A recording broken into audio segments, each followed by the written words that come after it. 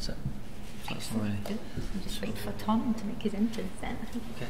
Thank you so much. Thanks.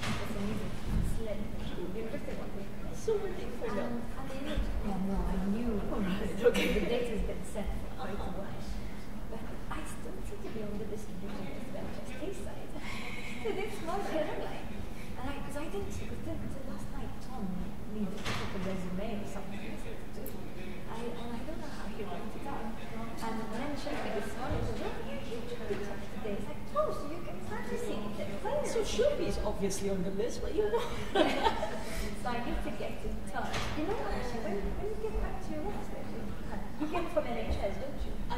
Or is it university? I just get it from Tom. He's the author of this email. So could you forward it to me? Yeah. So that, okay. Then I'll see where the generic email is. Yeah. And then although Tom said Tom's name, but if it's a big distribution, it's fine. Actually, he might actually have, I don't know, admin stuff on behalf of the university. Yeah, so I told him once that I don't get that from NHS, and he said, oh, you said so-and-so. Oh, I don't know who so-and-so is. I take it you did not see the wording of the email. No. He gave you a brief resume about where you trained down south and also in Tayside, and now you're a lovely radiologist in Tayside with special interest in respiratory. And you never argued with the other Dr. Schembri on VPs. Is that what he did? Mm-hmm. Also, that's purely Tom. Oh, no.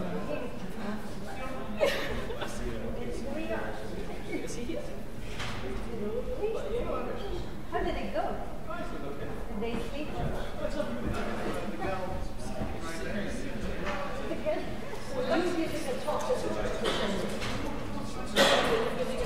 As well, and is it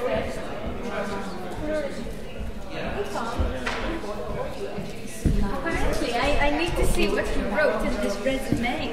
Because I didn't get the email, so I don't know what you wrote about. Are you not on the, on the all consultants email? No, I don't seem to be.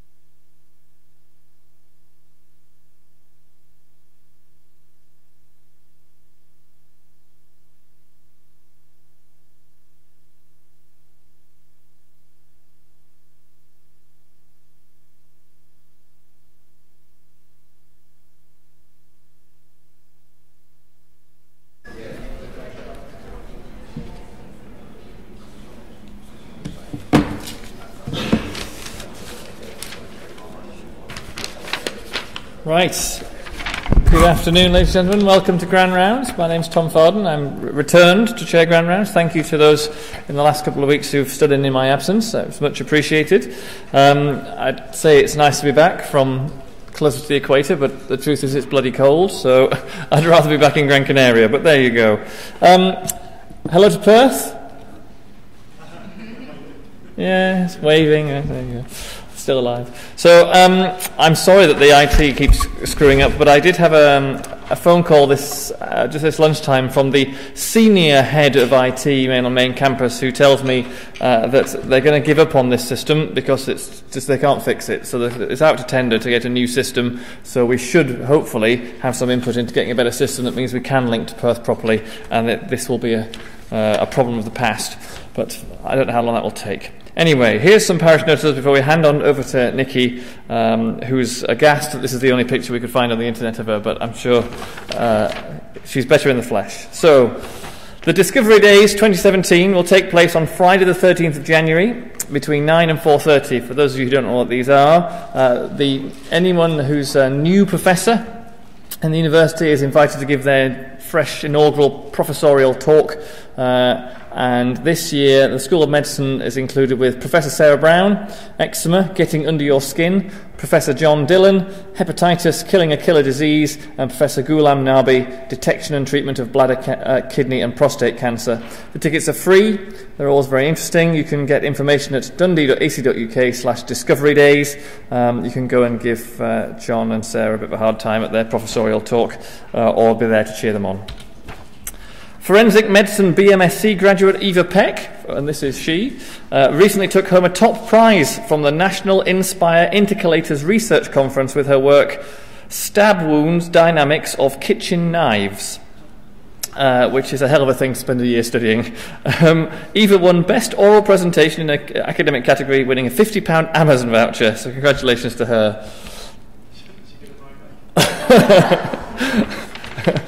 She's going to buy a knife, yes. Here is a look at the upcoming staff development opportunities at the end of this month and into December. Remember, these are all free. They're half-day courses in the main. A couple of them are just an hour here or there. Some of them come with free lunch. That's the ones with the asterisks. In a recent NES visit to medicine, the staff development programme was commended as a particular strength of NHS Tayside. These are open to anyone and everyone, and they're generic courses. They're not just for medicine, they're for anything and everything. So please do come along. They're a fantastic programme. And now it's over to Nikki, who's going to talk to us about making best use of the radiology department. It's nice to see the radiologists come out en masse from their darkened rooms, living underground. I don't think you've got any colleagues along with you, have you? No, they've deserted you. They were going to come. No, they'll not know where it is. I think so. That's a problem. Okay, so your talk is here somewhere. That's fine. I'll bring that here. There. Purple one. I was trying desperately hard not to make some kind of reference to 50 Shades of Grey with the grayscale images of CT scans. I think I've done very well not to mention it. On you go. So, hi everyone. I have dimmed the lights, but not quite completely in pitch darkness. So things have moved on from us living in pitch darkness. So just background, I'm one of the consultants here. I do very much general radiology, but chest is one of my lines. But I'm not going to be talking too much about chest. It's really, I want to shift away from whether you hate us and move on to love us. And I'm hoping that, I'll give you some tips today to improve the relationship between the hospital members and the radiology department as a whole.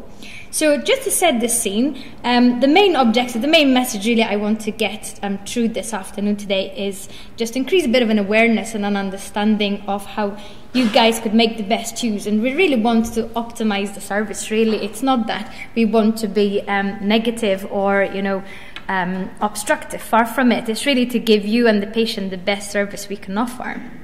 And I do want to take the opportunity today, it's not a huge room, but we try and take any opportunity to emphasize MRI safety. I know hopefully quite a lot of you are aware of this, but we really want to try and re-emphasize it as much as we can.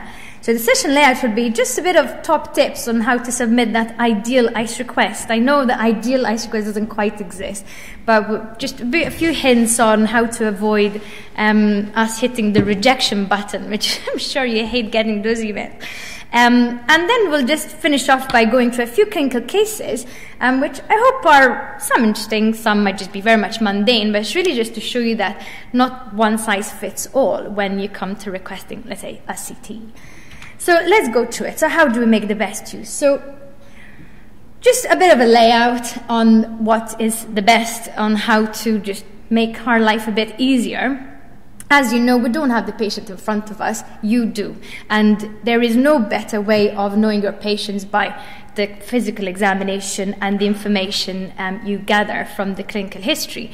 So other than just the presenting complaint, it is actually really crucial for us to know anything relevant to the history. Now, what we as radiologists see as relevant might not necessarily be deemed as relevant by yourselves, and I fully understand that. Perhaps if you're in a medical setting, you might think that maybe the post-surgical history might not be relevant at all to your patient, but it makes a huge impact on the way we interpret the images, knowing what big surgery they've had in the past. So if you do know of any really big things that the patients have gone through, please document that. With regards to chest, I've got a soft spot for chest. Please, please, please, please tell us if your patient is a smoker. Just, if you don't write anything else, tell us if they're a smoker or not. And the history leading up to the past, to the presenting complaint. You don't need to write essays, it's just crucial words. Now, we always seem to suggest that we like to be asked a specific question, and you've probably questioned why. Why do we ask this specific question? Aren't we giving you enough history and information there to decipher what's going on in our mind? But actually, it's not that straightforward. You could be giving me a whole load of information that actually is ringing several bells in my mind, and could be a whole cohort of conditions and diagnoses that could be listed, fitting in with the presenting complaint that you're giving me. So if you don't give me a specific question of what you think is going on with your patient, I've spent a bit of time on the medical wards, and we all have that gut feeling that we know what might be going on with our patient. Just mention what you think the gut feeling is and what your patient has. And based on that, the reason why we ask it is based on what you think the condition is or what the diagnosis is. We will tweak and we will tailor the CT scan, for example, whatever imaging is needed, based on the diagnoses we want to identify. You will learn this, as we go through this presentation, you will realize that, as I said, not one size fits all. So the type of scan we do, the type of phase we do, the contrast, whether we're going to use contrast, if we're using contrast, what timing of contrast we're going to do, makes a huge difference depending on what pathology we're trying to look out for. Indicate whether it's an inpatient or an outpatient. You might say, oh, this is pretty blatantly obvious. But actually, if you see how the ICE request is in default setting, depending on where you are, where you submit that ICE request from, it will set as default from the area you're in. So if you're in the ward, it will set as a default status as an inpatient. And if you're in an outpatient clinic, it will set as an outpatient default. So if you're requesting an inpatient scan from your outpatient office, then this will come up in our outpatient pile, and it won't be flagged up as soon. We go through the inpatient requests on a very, very regular basis, by the minute we're looking at them. Whereas the outpatient list, we only go through it in a certain bunch. So if there's something urgent, it's not the first time there'll be CTPA sitting there. And because it has been defaulted as an outpatient status, we don't get to see it till either somebody flags up saying, oh, when is this patient getting their CTPA, and so on and so forth. The hospital site is also crucial. We see this a lot with the juniors when they move around in their different blocks. They'll have their default setting, let's say in 9 was, and then when they move over to PRI, it's still set as a PRI setting.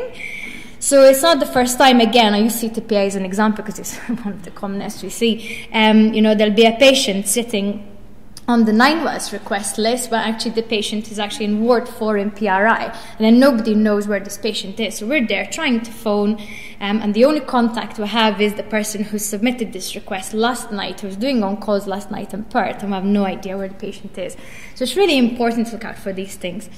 If you do request an outpatient follow-up scan, it is really crucial to specify the time interval.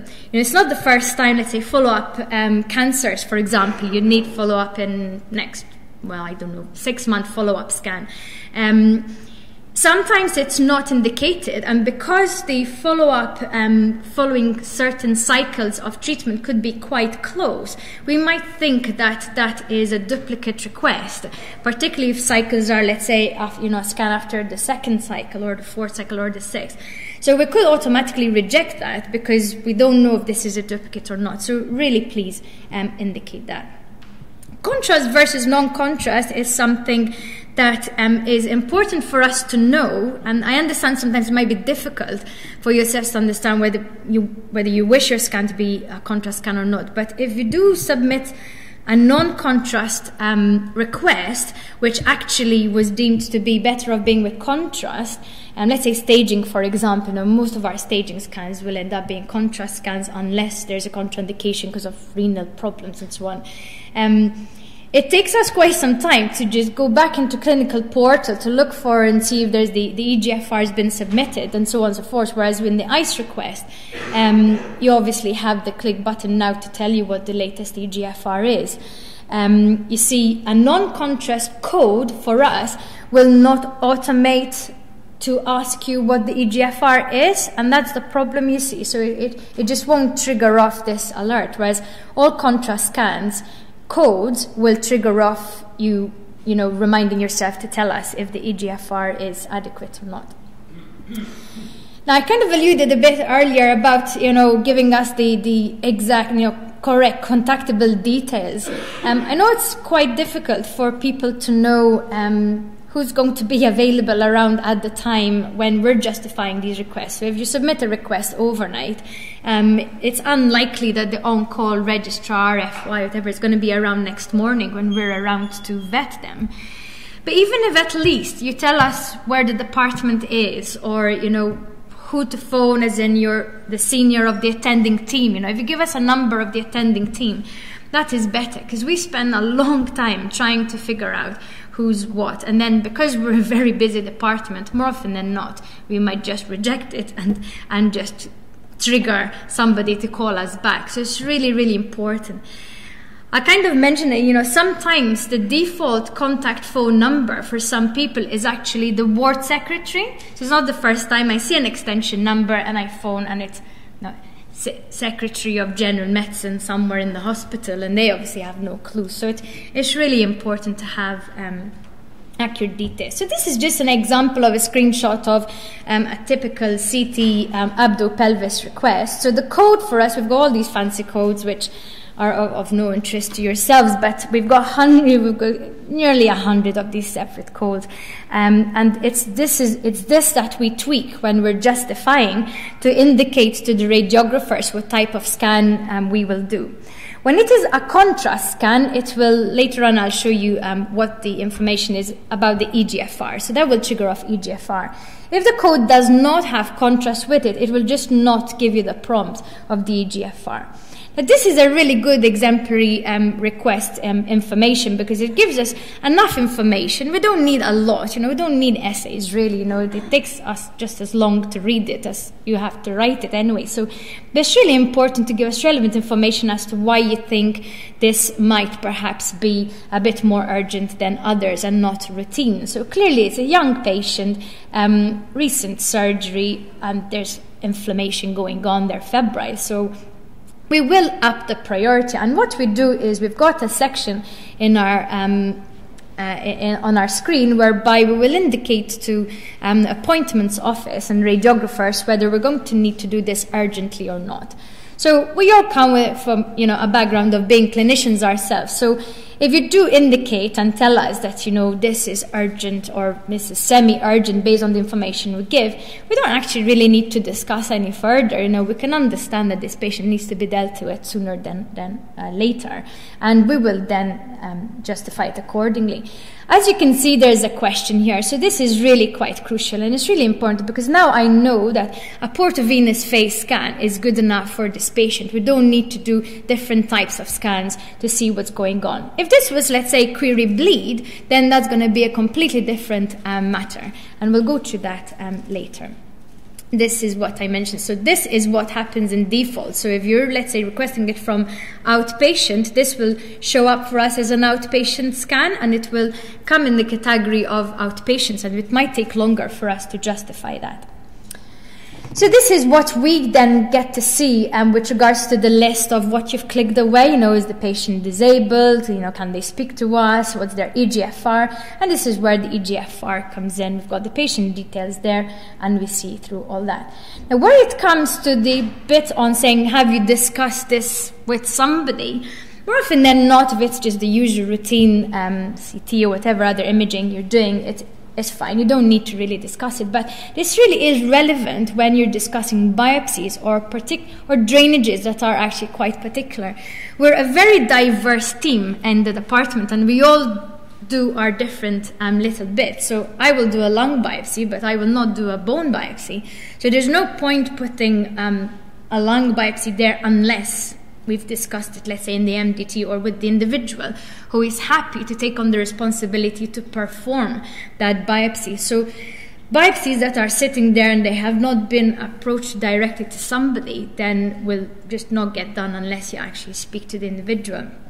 MDT discussion is usually quite good to let us know if this is something that's gone through an MDT, because there could be some particular details that have been discussed and the individual vetting that is not aware of it, and it would be good to actually tell us if there's anything relevant through that MDT discussion in the clinical details. Now, with regards to disability, the word disability can be quite varied, and you can interpret it in so many ways. But for us, it's actually quite crucial, even just being aware that the patient can actually physically transfer to the CT couch. So if they're just very arthritic patients who cannot physically step onto the couch, or they need to be hoisted over to the CT couch. I use CT because it's just it's one of the commonest things. We need to be aware of that. Plus also, a big disability we find actually quite challenging is people who are extremely hard of hearing and just cannot hear the instructions being given to them by the radiographer. For those of you who have never seen how a CT is being done or had not had a CT themselves, for example, if we're doing a chest CT, we tell the patient to take a breath in and hold their breath. And there's no one physically standing next to the patient there. So if they don't hear this instruction, then we're going to get lots of breathing artifact. So something like, hearing loss is actually quite a significant disability for us, although it might not seem that way in general. Now, this is an example of an MR request. Again, the same information will apply and will hold, and again, we will prioritize it depending on the urgency. So we often tend to prioritize our MRCPs quite high, especially if there's background of cholecystitis still going on. Now, with MR, though, the emphasis I want to bring on today is the dangers of MR. And sometimes, I don't want to generalize, but we have had instances where this safety issue has been overlooked, and it's very much across the board, really. It's not juniors, not middle grades, it's including consultant body and so on. So this is just one thing to bear in mind. The MRI is a significantly strong magnet, and if there's any ferromagnetic component on the patient or somewhere within the patient, it can get dislodged or moved. If it is outside the patient, it acts as a projectile, missile, and it could harm the patient very significantly, if not kill them. And it's really something to bear in mind. So if you are aware of any metal component in the patient or on the patient, you really need to inform radiology. And these are the patients that you really cannot refer for the time being in particular. We know that there are some MRs out there that are becoming compatible with pacemakers, but ours so far is not. So we need to bear that in mind. And any of these examples of implantable devices. Now, we have seen these kind of things in our department. So despite the safety questionnaire having been checked out by the clinicians, we have noticed that maybe some honesty is lacking. Patients have turned up with pacemakers, and patients have turned up with these objects on them. So these are actually things that we photographed these in our department, and this could easily happen elsewhere. But it's one of those things. And in fact, we're not just saying that we don't trust you, but maybe we don't trust you actually. We do go through the questionnaire again with the patient before they step into the MR department. Because we've had quite a few instances now of patients turning up with pacemakers for an MRI, we've added the extra question to act as a reminder to really make sure that your patient doesn't have a pacemaker. If they can't communicate that to you, what I do is just go back to look at their chest x-ray, see if they have had a chest x-ray and see if it is there or not. EGFR status is quite important for us to know, since although the nephrotoxicity impacted by gadolinium is very different mechanism and physiology to contrast nephrotoxicity with CT iodinated toxicity, but the same applies. So it's really important to go through all the questions again with your patient, whether they're sitting in front of you or over the phone. Never assume they don't have a pacemaker. Never assume they've never had metal in their eye. Never assume anything.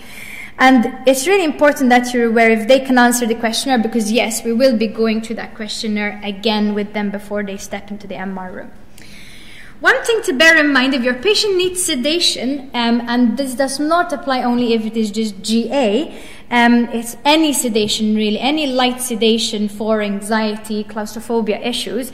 If they need any monitors, so let's say we've given them some midazolam, whatever, you can give them oral sedation, and they need oxygen monitoring, heart rate monitoring, it has to still go through the anesthetic department. There are a category of people, as you can see, named who are MRI trained anesthetists, and it's only these people who are allowed to accompany the patient with anesthetic equipment to monitor the patients for sedation purposes.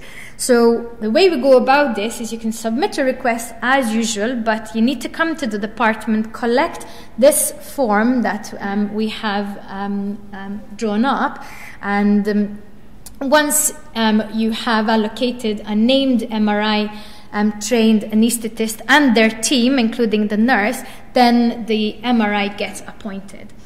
We have had instances, you see, where people have mishandled the equipment, wrong equipment that's not MRI safe has been taken into the MRI scanning room, or else put back in the wrong place. So then when the GA team come and look for their monitors, they just don't find them, and it's just created a big hoo-ha.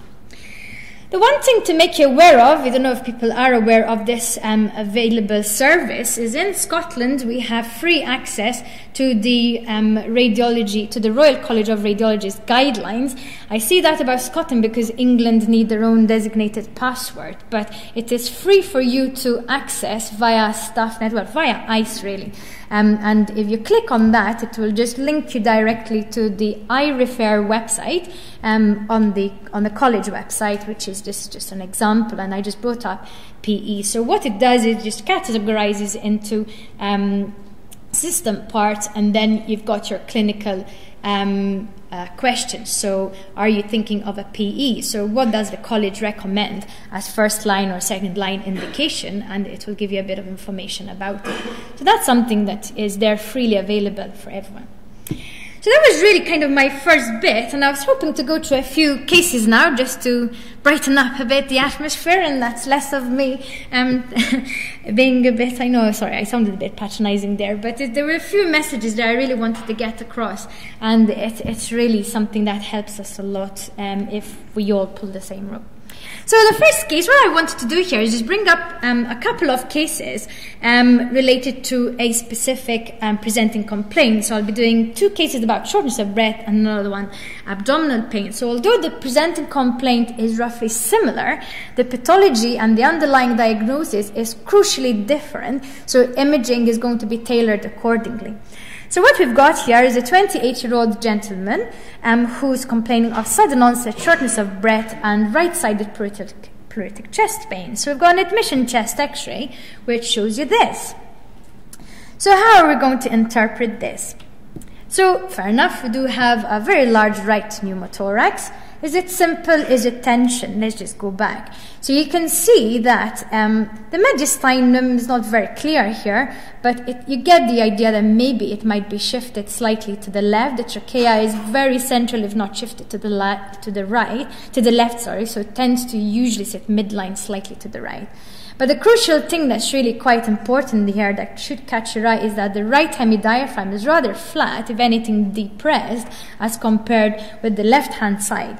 And when we see that, then you know that the pressures in there are actually significantly high, and that's going to be a tension pneumothorax. So we hope none of our junior colleagues will miss that. But the one thing that probably is important here is, why does this patient have a tension pneumothorax? So if you look back at the lungs, I know there's quite a few respiratory guys here, so I'm sure they've missed that, and they know this patient, some of them anyway, but there are abnormal lungs here. It's significantly abnormal. So as a radiologist, there's no point in me just saying there's a tension pneumothorax here. I should interpret these, and based on the clinical information you give me, I can then make up my mind as to what I think is going on there. But if I don't have any clinical information, then there's no way I can tell what's happening there. So yeah, they're diffusely abnormal, and the airspace opacification is rather ill-defined. You can't really draw around that.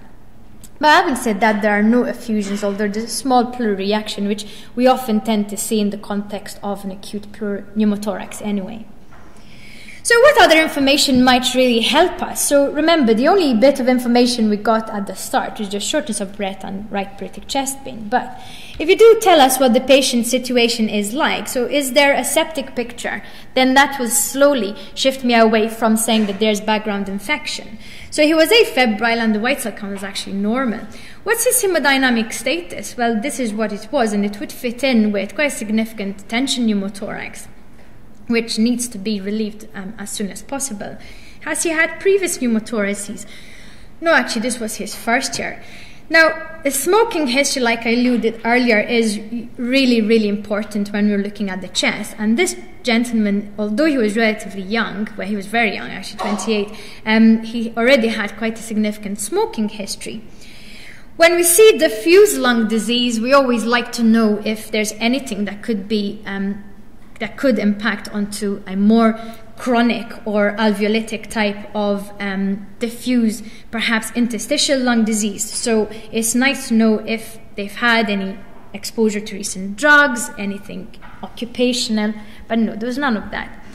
So so we'll deal with the tension pneumothorax first, and as a radiologist with the clinician in heart, we are going to be picking up the phone to make sure that the drain is put in as soon as possible. We usually notice from the subsequent chest x-ray, in all honesty, so hopefully if the next following chest x-ray has a drain in, then that's fair enough. I'm not going to be phoning you up to tell you put in a chest drain if I know it's already in. Now, I've put in this that, we don't actually pick up the phone that often, isn't it? How many times do we pick up the phone? So if we are picking up the phone to speak to you, it means we are really wanting to get an important message across. And I say this because we've had some instances in the department where, senior colleagues of mine have phoned up the department and the call was taken by maybe a middle grader and it was completely disregarded. And then the patient had subsequent deterioration, and they were informed that there was an abnormality that needed urgent attention to. So it's really important to pass this message to colleagues, and particularly middle and junior graders, that if radiologist phones, it means that there's something that needs dealing with there and then, and don't wait till. So this was a handover time as well, so it just wasn't a good time. So where we're going to do the diffuse lung disease. So If you gave us information whether there's infection or not, probably it's not infective. So no, it wasn't infective based on the information we were given. There was no history of recent drugs, so it's unlikely to be a drug-induced, and it's unlikely to be occupational. So we were told then that he works in a law firm. Has there been any recent exposure to allergens or dusts? No, so it's unlikely to be hypersensitive pneumonitis. He smokes, so could this be smoking related? Who knows? So this was his CT actually, so these selected images. So prior to his quitting smoking, this is what it looked like. So this was the admission CT after the lung reinflated. You can see a bit of the drain still there, in fact. He then allegedly stopped his smoking. We don't know if he stopped it completely or went back to smoking again, but this was a follow-up scan, and you can see the degree of ground glass opacification is much better. Still hasn't gone completely.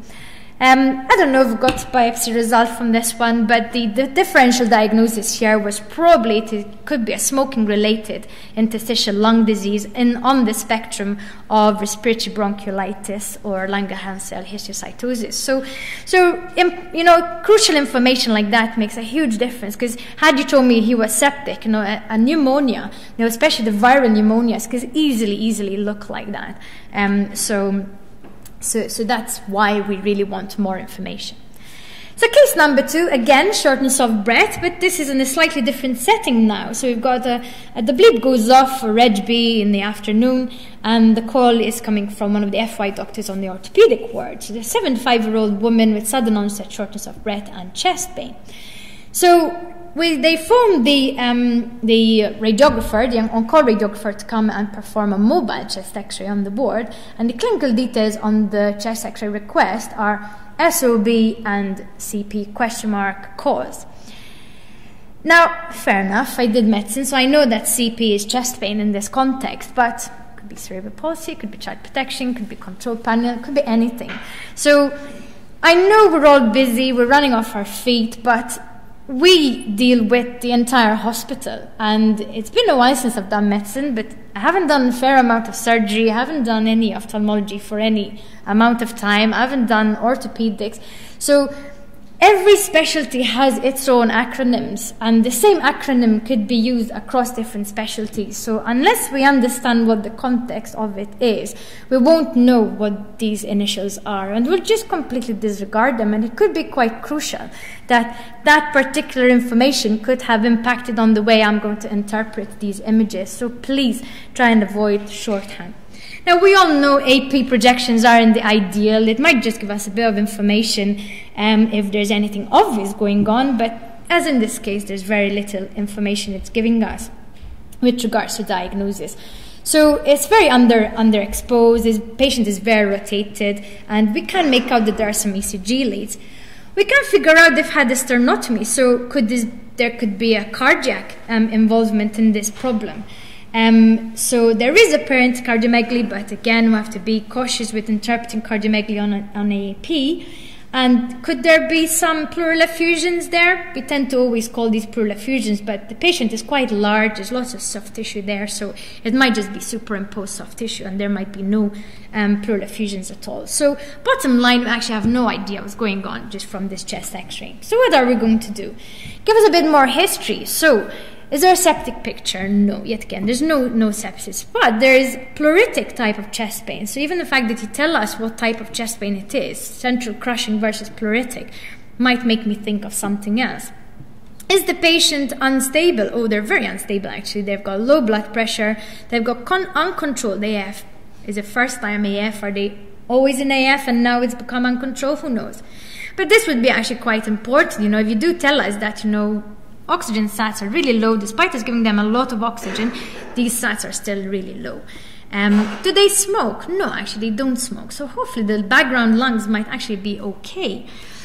So why is she sitting in the orthopedic ward? We figured out it was the orthopedic FY, isn't it, who phoned us, but they never told us why she's there. So yeah, she had a hip replacement. So now it's going to be a very different picture, isn't it? Whereas before it could have been query MI, query pneumothorax, if we put in a line in, now it's going to be query PE, isn't it? So if you give us the question query PE, then we will know what we need to do.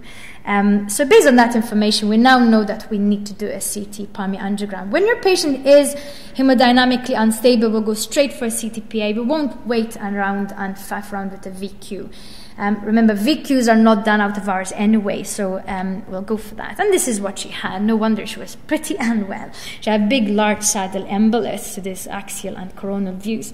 What I tend to look out for, and all my colleagues would do the same, is we will know if the opacification is ideal, so if that scan is good enough to be confident in saying whether there are, if the opacification wasn't ideal here, I don't think we're going to miss these PEs anyway, but especially with smaller ones or the subsegmental PEs, if the opacification of the pulmonary trunk is not optimal, then we could easily either overcall clots that actually aren't there because of mixture of flow as it slows down as it reaches the subsegmental, or actually miss these small clots. So the region of interest that we draw there has to be more than 200 Hounsfield units. And we will comment on whether there's right heart strain. So I haven't quite included an image where the septum is shifted. So we'll look for enlargement of the right ventricle because of pressures increasing in the right ventricle. So it tends to displace or flatten the interventricular septum. And we also see reflux going back via the right-sided heart into the IVC and into the hepatic veins. And as you can see, there's reflux of contrast there. So this will be very much an arterialish phase. So it's not quite arterial as we do the arterial chest for our staging, but it's at a stage where we want to optimize the contrast in the pulmonary trunk. So what we tend to do is there's an automated function on the scanner, which is what we call bolus triggering. So we draw a region of interest, and when it hits the 200, hopefully that's when the scanner starts scanning. With the automated pump. So this will be our report. So if we do tell you that there is large clot load, occlusive, bilateral, with right heart strain, then that is a significant PE. I've had people on the phone that when I phone and tell them, look, you've got large bilateral, clots there. It's like, oh, should I speak to my consultant? It's like, so sometimes I don't know if what I write in my report it translates the same as the way I feel it when I write it in my report. I don't know how it's being interpreted on the other end. So sometimes there is a miscommunication by what we feel is important and maybe how it's being picked up on the other side. But yes, that is when I do say bilateral large clot, it is a significant PE. So again, we'll be picking up. And as I said earlier, please give us the correct details, because there's no point me phoning the ward secretary to tell her that the patient has a PE. So I'll go through a few surgical ones here. So we see a lot of surgical patients, and in fact, we must admit that actually the bulk of our work ends up being, from inpatient work is surgery. So with surgery, surgical patients, generalized abdominal pain could be coming from anywhere. So I kind of picked up a common presenting complaint which we see all the time, which is abdominal pain and PR bleeding. Now, what the type of abdominal pain is, what the context of PR bleeding is, might vary, and depending on that, we will tailor the scans accordingly. So we've got a case here of an 8-year-old man who was so unwell that he needed ICU admission due to progressive generalized abdominal pain, and hemodynamically was doing pretty unwell. Now, they also comment on blood intermixed with stool, so who knows what that is? So they did an abdominal x-ray mobile exam, because we always do, the way everybody gets their chest x-rays anyway if they come to AMU. So he's had an abdominal x-ray. So as you can see, the patient was very unwell in ICU, so we couldn't get an optimal projection here. There's, a good section of the patient that's not been included. I think it's not projecting very well, so it will be very cruel of me to ask you to point out anything. But we can see that there are several dilated gas-filled bowel loops, very much on the left-hand side, but also in the central abdomen. There's an NG tube here that, if you follow on, comes actually from the top, so it is actually in a good place. So we always look out first at our lines, make sure they are in a safe position. There's this extra line coming from somewhere, but it actually is outside the body, so it's always best to just rule out what is extracorporeal. Now, what else can we see? Very little else, perhaps. So there's a prosthesis here, but we can't really see much of it, so we don't know anything else. And up here is for comment. Who knows? We can't see it very well. So we can see the NG tube, we can see the extracorporeal line, and so on. So we can see some lucencies here. Now, always bear in mind that lucencies in places that we don't expect them to be are most likely to be pathological. So let's have a look. So yes, so this is a suboptimal projection, which might give us very little information, but hopefully to the trained eye, it will actually give us much more. So are these large bowel or small bowel? But yes, a smaller caliber, there is this kind of stack of coin appearance. Well, these are large bowels, but these ones here are small bowel, which will give you an idea whether it's large bowel or small bowel. Beware of the fluid-filled dilated loops. Now, I've slowly started shifting to be less confident in excluding obstruction or my abdominal x-rays, because you can only, and I do have a few colleagues here of mine who might maybe think slightly different, but you can only exclude obstruction if there is gas in those dilated loops. If those dilated loops are now full of fluid, and that's what tends to happen with bowel obstruction when you get fluid sequestration, then you just cannot see the contrast between black and white. So I cannot exclude obstruction if I can't see those loops. And it's not the first time. With small bowel obstruction, you've got full-blown small bowel obstruction, all you see is just a haze on your abdominal x-ray, and you just can't tell if there's obstruction or not. Important to know where your lines and tubes are, so always look at the position first, because that might, really harm your patient if they're in the wrong place. And yeah, we couldn't really see that. So where was that unexpected gas? So we saw it right in the right upper quadrant. So let's have a look and see what other information that we could have been given that might have helped us know what's going on here. So the pain was very much generalized, tympanic abdomen, guarding, rebound, so they're very peritonitic, and the bowel sounds were absent. There isn't a septic picture here, so there's no fever, but CRP just slightly raised. How sick is your patient? Now, this is really the one thing that usually helps us a lot. If somebody is really, really sick with something like this, we start thinking down a certain line.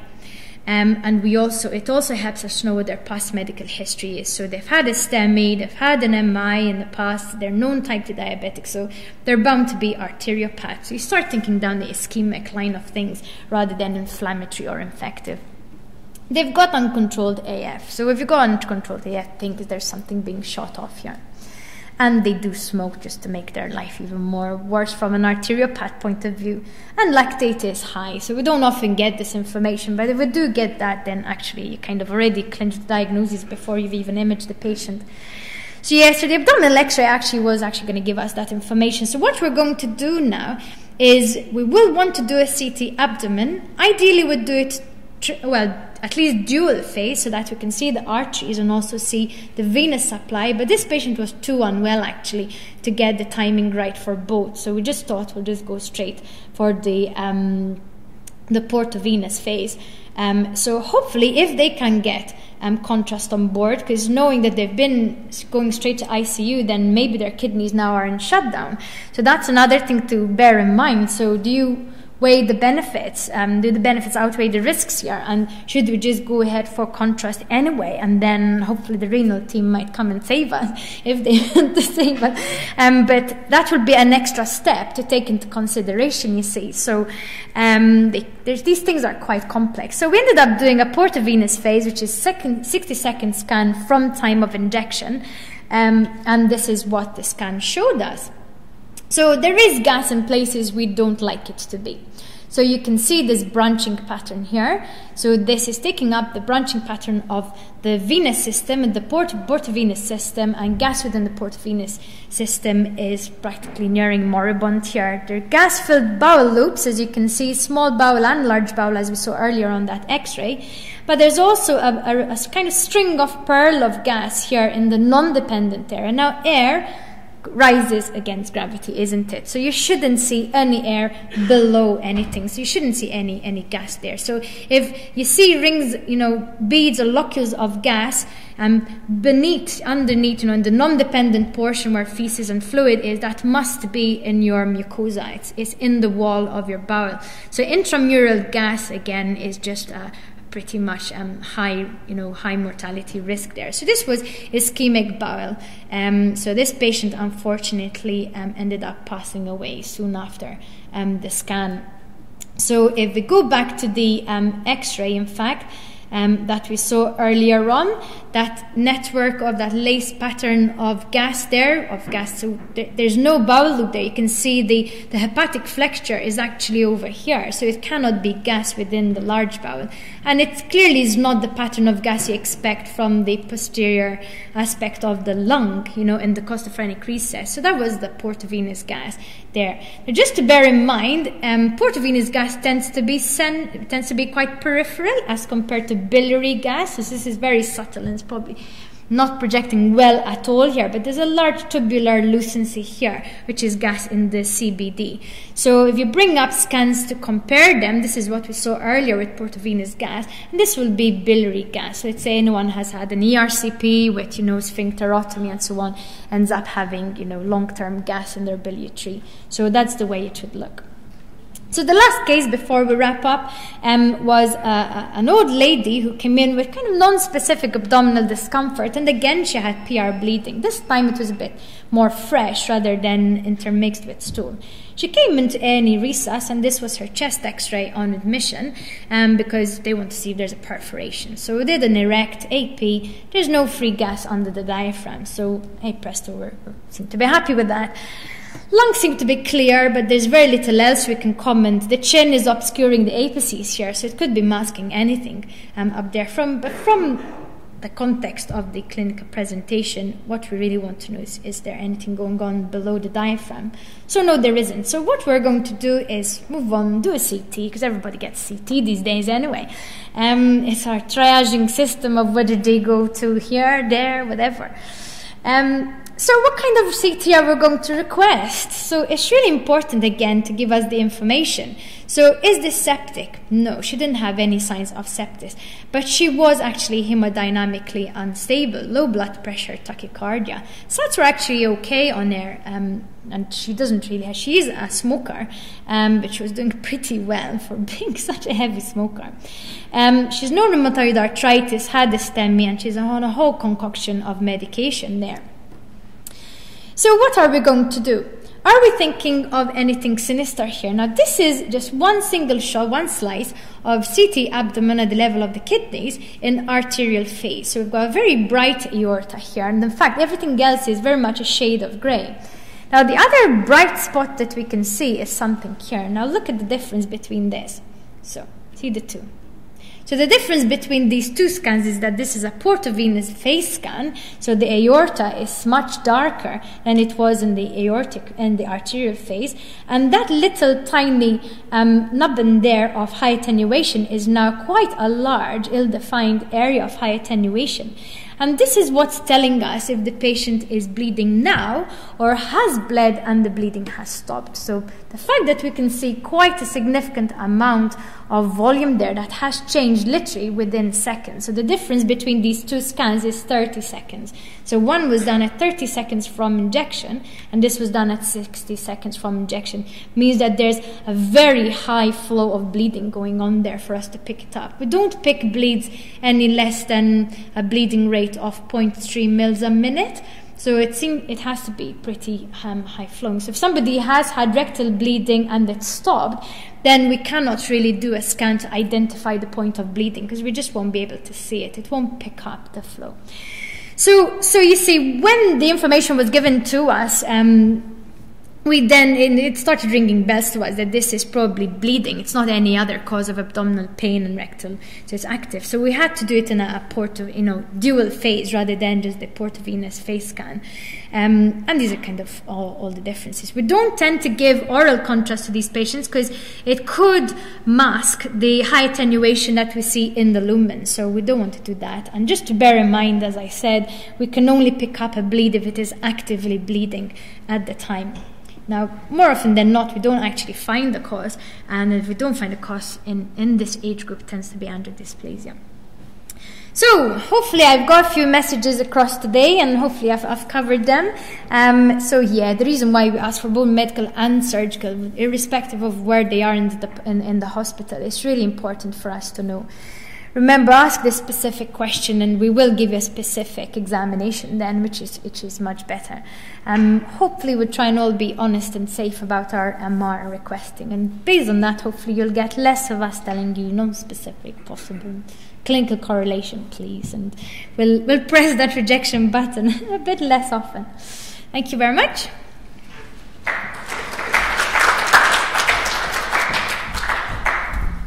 I knew you'd mention shades of grey at some point in the presentation. Does anyone have any questions they'd like to ask Nikki, or any comments about any of that, or radiology in general, or anything? You mentioned oral contrast in the middle of all that. When I was a lad, and as a pre-registration house officer, my job every day on the surgical unit was to run down to see the radiologist to request all the CT scans, and we'd maybe get one. And we always used to get oral contrast, but we don't seem to do oral contrast so much anymore. Is that a change in how are the scans better? We don't need it, or am I just not in the right unit and actually you're doing stacks of oral contrast CT scans? I think so. Really?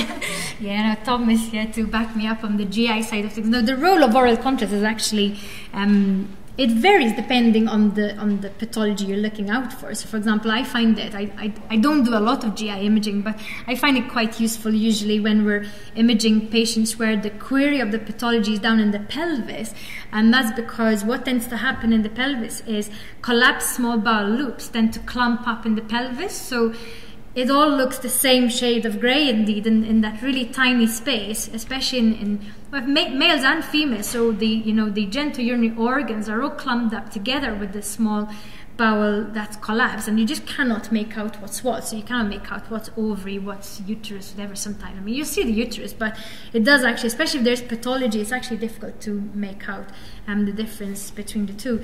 If patients, though, however, are unstable and are vomiting and so on, then it's not recommended to give oral contrast at all anyway.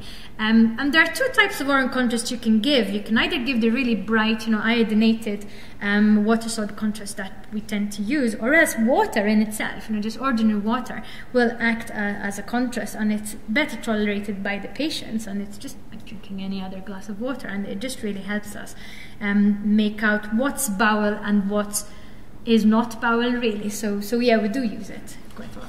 And decubitus abdominal films, that's gone away, is it? We used to do a lot of those back in 2000. Decubitus film to look for small bowel obstruction. Yeah, no, the abdominal film for query perf is gone out. So yeah, obviously that's only, and we don't do the whole fluid layer levels anymore. So it's just erect chest X-ray, please. Okay, dinosaur here. Never mind. Anybody else want to say anything? Yeah. Oh, I've not prepared a microphone. I'll get one. Here we are.